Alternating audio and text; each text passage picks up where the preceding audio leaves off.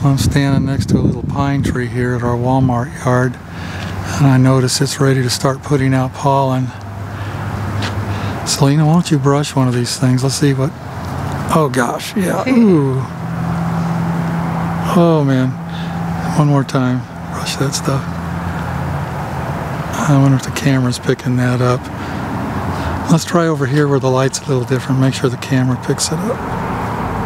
Oh yeah, it just looks like dust in the wind. Whew, no wonder my throat's itchy today. And it gets all over the cars and trucks here. Sometimes if it gets really windy on just the right day, it looks like a cloud of dust being blown across a field or something. So the pollen on this tree right here is kind of inferior. Generally speaking, wind-blown pollen tends to be less nutritious, not quite as good for the bees as the type of pollen that sticks on them when they go from flower to flower. And it looks much different under a microscope or even a magnifying glass. It looks like a different type of pollen. The bees will collect this if there's nothing else for them, but generally, just like picking nectar that has a higher sugar content, they're smart enough to pick pollen that has a better nutrition quality to it, and this is definitely not it. Just gonna feed our nukes and move on. Made these nukes 2 weeks ago. They're getting harvested in about 5 days, 6 days for next weekend sales, and we want to feed them one last time before we harvest them. This property belongs to my next door neighbor Jack. Nice little spot. Not a very big yard, but it's a good spot to be. Here's an interesting idea. Kevin Monfelt from Nebraska likes using these plastic Pro Nuke boxes, and he drills a hole in the lids that's 1 15/16 of an inch, and he uses the same 2-inch tint plugs that we use for feeding in with our buckets as a plug for his lids. That's a good idea.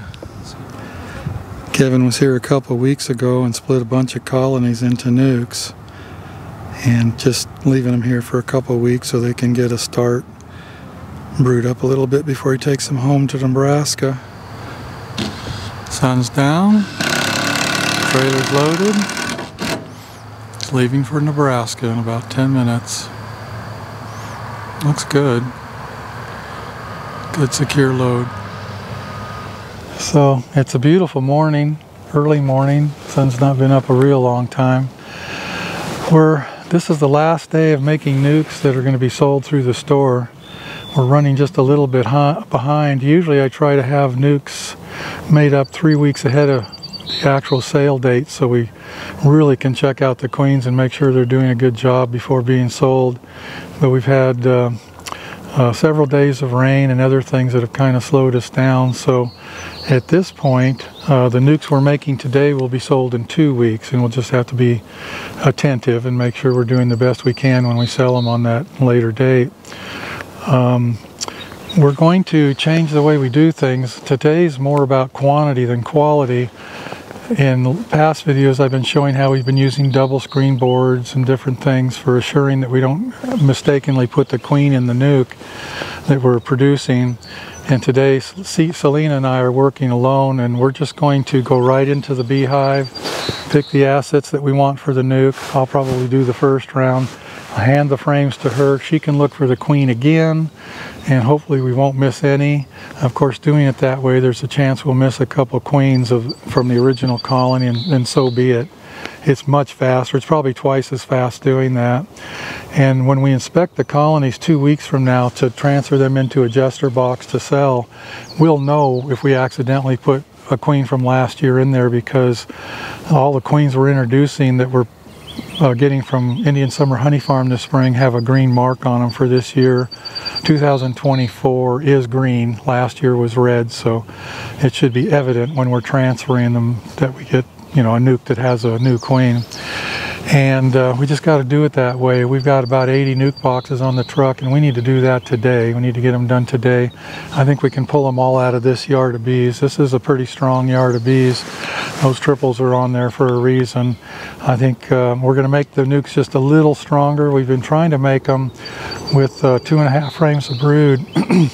And today I think it's going to be closer to 3 frames of brood with not quite as many bees, because they're going to be sitting here all day or half a day while we work this yard. I don't want them to overheat. It is supposed to get 80 degrees today, so we're going to be putting a little more sealed brood in them, a few less bees, so that in 2 weeks from now they'll be just the right size. The weather has turned. I think we've left the frigid days behind us. It's supposed to be close to the mid-80s later in this week, so quite warm. And so we can make the nukes a little lighter on bees, a little heavier on brood, and I think they'll be just fine, and that's going to be our strategy today.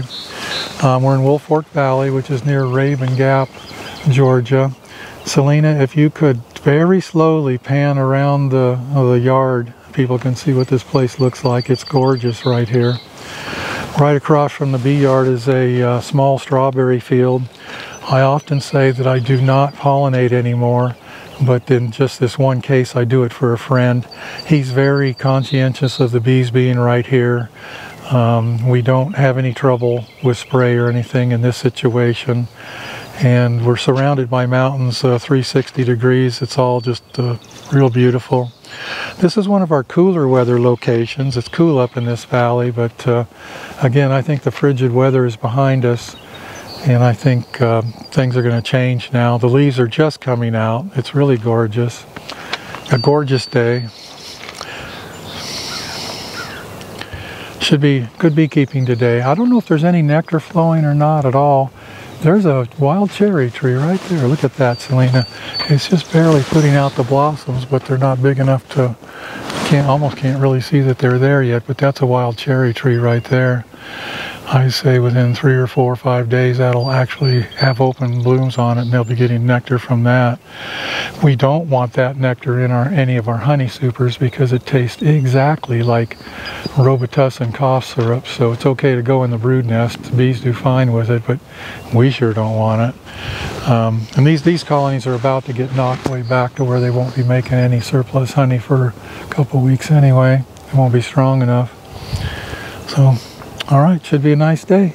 You ready? I'm ready. You're ready, all right, good deal. First colony looks real good. This is actually what we expect throughout here. We put these the third story on about 2 weeks ago, knowing that if we didn't, we were going to have major swarming issues. Hopefully they've all held on until we get back here today to split. But if they're all like this, we're going to get our 80 nukes easy and still leave enough brood behind where they can grow up and be ready for the honey flow in about, let's see, the major spring flow in this area should occur in about 2 weeks, maybe 3. Traditionally, the date here is the first week in May, but we're running just a few days early this year, so it might be just the last few days of April when it starts. Either way, if they haven't swarmed already, we'll be knocking their socks off, and they will not swarm ahead of the honey flow. And we will leave the third box on so they'll have all the space in the world, and then we can just forget them for at least 3 weeks. And I said it in a previous video, I need more yards where we can just forget them for 3 weeks, and this will be one of those. Okay, got that step done. Left a fair amount of bees in the colonies, so they'll be back up in shape pretty quickly. They were real light on food, but there's nectar right around the corner, so we're not going to feed them. So we have some autumn olive going on here. This is real close to the shop. We're in Lakemont, Georgia. Bees work this stuff. It's April 16th, so it's kind of the very beginning of our spring wildflower season. We might get a little bit of this mixed in. There's not huge amounts of it in our area, but this particular bee yard has quite a bit around. It's considered somewhat invasive in our area. People try to remove it, kind of like privet. They try to take it out before it takes over. And this particular field right here has it all around the perimeter. It smells good. I can smell it standing next to this one. Dogwoods are blooming too. The bees don't work dogwoods, at least not in our area. You can see them all throughout the woods here. I've never seen the bees work dogwoods around here. Maybe they do somewhere else. Anyway, autumn olive.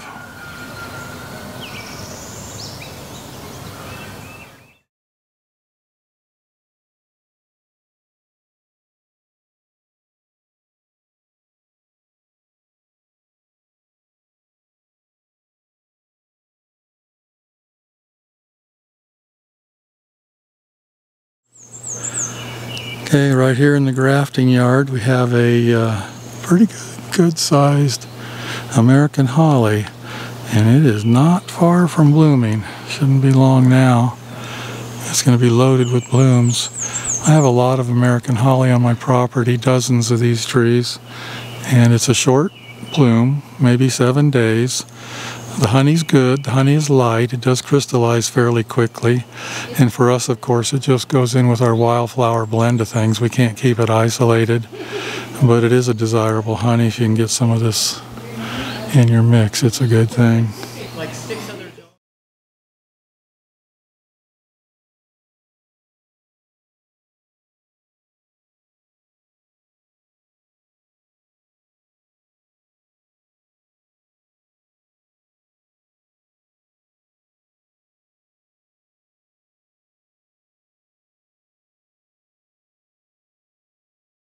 Here's something we don't want in the mix. Some years we get it, some years we don't. This is mountain laurel. I have a bunch of this on my property, and I think Lakemont, Georgia is actually mountain laurel central.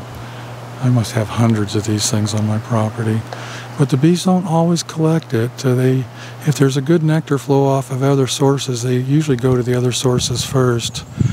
The very best mountain laurel years, or maybe I should use the term worst mountain laurel years, when they collect quite a bit of it, is when it's a drought situation. So you never know until you taste it, and that's why we like our first honey super to be deep frames. That way if we can't use it, it can be given back to the bees, or perhaps given to the nukes and stuff that we're producing. And we certainly don't want to extract it, and absolutely do not want to sell it. So this thing will be in full bloom soon. We just hauled in a bunch of singles. We're going to go through them. These are getting sold to the University of Georgia next week. They're buying 50 for some of their research. Good singles. Trying to give them good stuff so they have something good to work with. So we are here to put our breeder queens on what we call timing frames. We actually like to use comb that's got a few years on it. The darker comb is rounded in the bottom. It's easier to graft out of the newer comb. So we're going to find our breeder queens and set them up for grafting next Tuesday. This is Friday morning, and if we set them up on a comb on Friday morning, it works out so we can graft on Tuesday afternoon just perfect, and we'll show the process.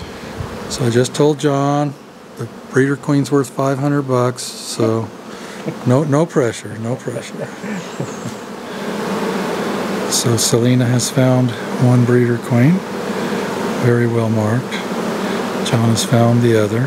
So while we're working these colonies and preparing them, we just put the breeder queen on the frame she was found on in a nuke box, isolate her, so she won't get lost while we do this stuff. Go ahead, Selena. So Selena's going to check every frame very carefully for any sign of any supersedure cells, swarm cells, whatever. Make sure that all the brood looks very healthy. I'll make sure everything's good. I see some cells are filling in with nectar there a little bit. So there's a minor nectar flow at the moment. She's got a pretty decent pattern. This queen is from last year. Both of these breeder queens are from last year. And these are straight up Caucasian breeder queens. I actually just ordered a couple more breeder queens from Shabu. They should be here in June or July. This time I'm going to go with Carniolan queens inseminated with Caucasian semen. That hybrid vigor between those two really works. And I've had those in the past and really liked them. And now that we've managed to get a fair amount of Caucasian in our outfit, I want to start putting back a little bit of Carniolan. I like that in there too. Combination of those two is really good. Go ahead, John, check this one for any kind of mischief, any cells of any kind.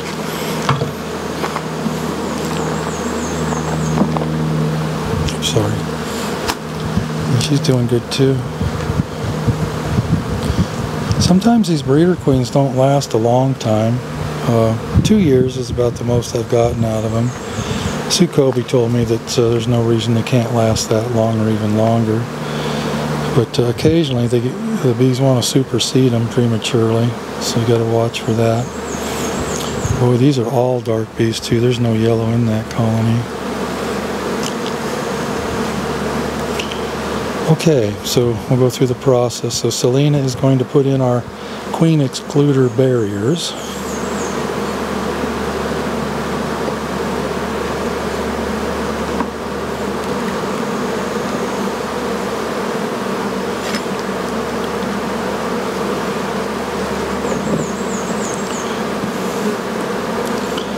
And now the chosen frame that we want to graft off of. And she's going to shake 2 or 3 frames of bees on top of this frame. We figured that out, that helps a lot if you dump a bunch of bees in there on that frame before you put the queen on there. If you just put the queen on that empty frame, it sometimes takes longer for her to get around to starting to lay. So put plenty of bees right on top of that frame.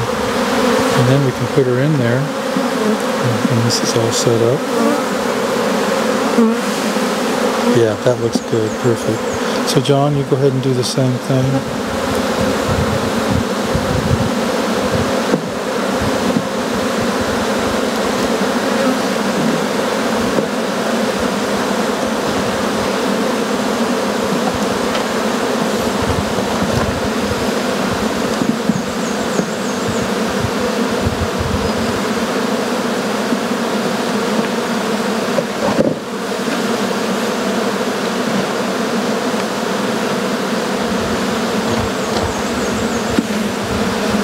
Perfect.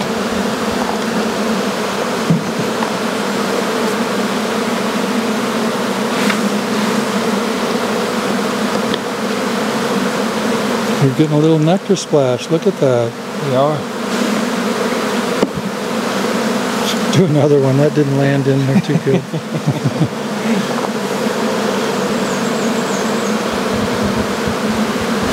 Yeah, that's good.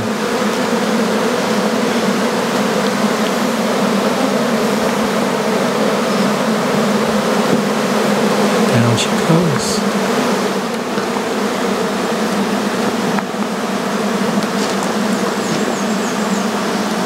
I like to lay the cone flat in case she falls. She's, you know, not falling off.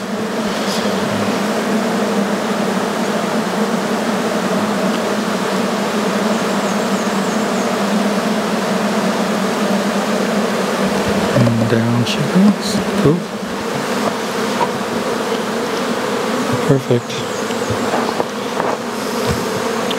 Now under some conditions we'll actually come in a few days ahead of time and feed a little light syrup to stimulate the queen, but in this case, under these conditions, we don't have to do that. Again, it's Friday. Friday, what time is it? About noon, I guess? Noon, exactly. And then we'll be back here on Tuesday afternoon. That's 4 days, and we should have some larvae to graft. All right. Good deal.